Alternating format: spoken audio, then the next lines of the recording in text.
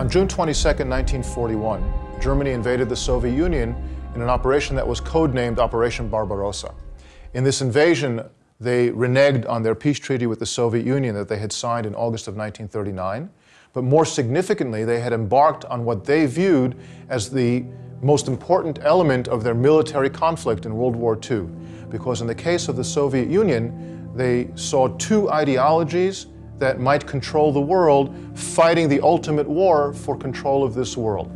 The ideology of good, as they saw it, the Nazi ideology, and the evil of Bolshevism or communism, which was, ipso facto, the Jews. Because as the Nazis saw it, the Jews had created communism as a tool to control the world, and therefore the Soviet Union, the largest and most significant communist country in the world, was in essence a Jewish country, regardless of who the leaders were, but the Jews control. And this therefore was a war that was going to be a war against the Jews.